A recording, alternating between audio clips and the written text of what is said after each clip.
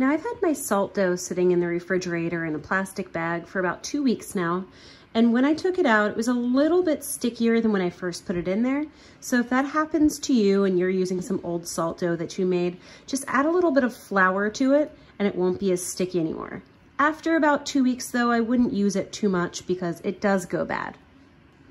Now today, I'm going to show you how to use your salt dough that you've made to create many different kinds of animals. I have these drawings here to sort of help us out, and if you're making your own, you might want to just pause the screen on this when you're making it so that you can see the different shapes that we use. For these animals, I tried to use some really basic shapes that they'll be easy to recreate. Again, if you just have white salt dough that you're working with, that's perfectly okay. You can just make all the shapes of the white salt dough and then color it later, or you can use whatever colors you have. Now, the colors that I have are really bright, so it's not the usual colors for animals, and that's okay. You get to be as creative with this as you want, just like with every other project, and you can make some silly colored animals also. So for mine, I'm going to start off with this unicorn here, and I'm going to look for the basic shapes.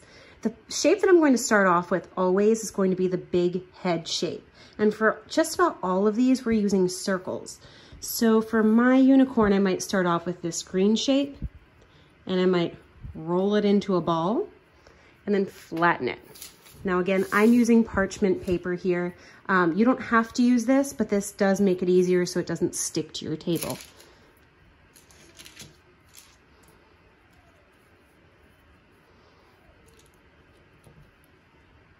Now once you have your little circle here, you're going to look for your next shape. So when I see this, he's got this mouth that's also a smaller circle, but it hangs off of this circle a little bit. It's not entirely on it. So maybe for this little guy, I'm going to use an orange mouth here. So I'm going to get a smaller piece than what I used for his head, roll that into a ball, and then I'm going to sort of smush it down just a little bit, and I'm going to have it hanging off of the face just a bit, like this. So it sort of matches the large head shape and the small mouth shape.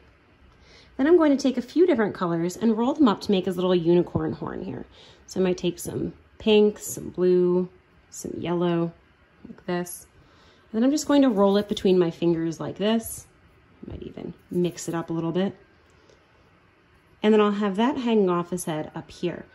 I need to make it a little bit smaller. There we go. Then I can use the same color as his skin right here to create two ears. If you notice, they come to a point.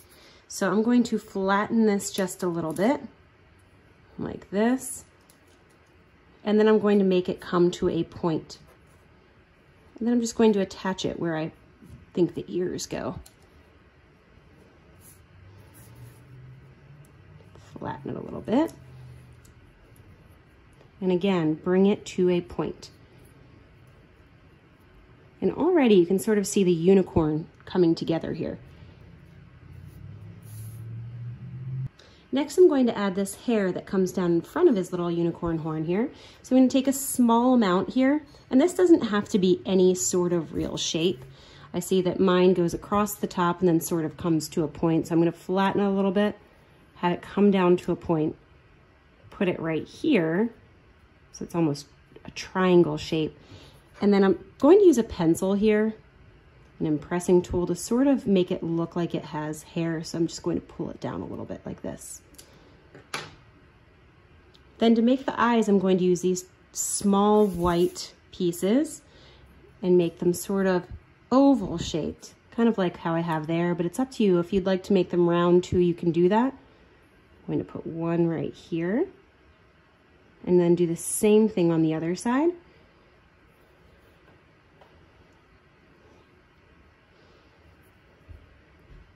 Flatten it down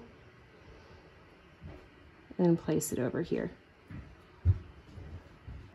Now, if they're not even, you might want to add a little bit more to one of them, the smaller one, just to make sure that they are even. Then I'm going to add the eye color on here too, so an even smaller little circle. And then I'm just going to decide which way I want my little unicorn to be looking. I think mine over here will be looking to the side. So two small little eyes looking over.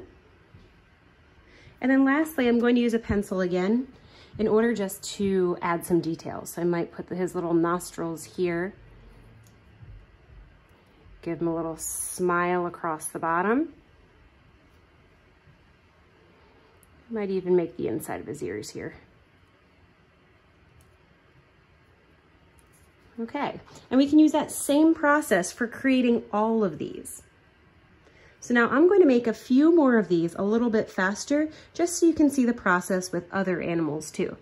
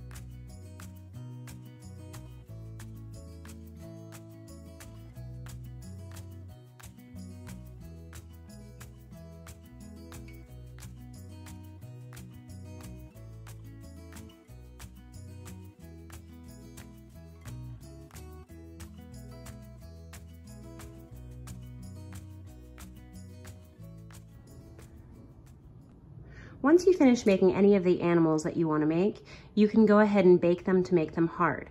Now remember, for that step, you will need the help of an adult, so please make sure that you ask somebody first, and always do it when you have an adult at home with you as well. You'll want to bake them at about 250 degrees for about an hour or two, or until they're hard. So go ahead and use these papers and your salt dough that you've created to create an animal of your own.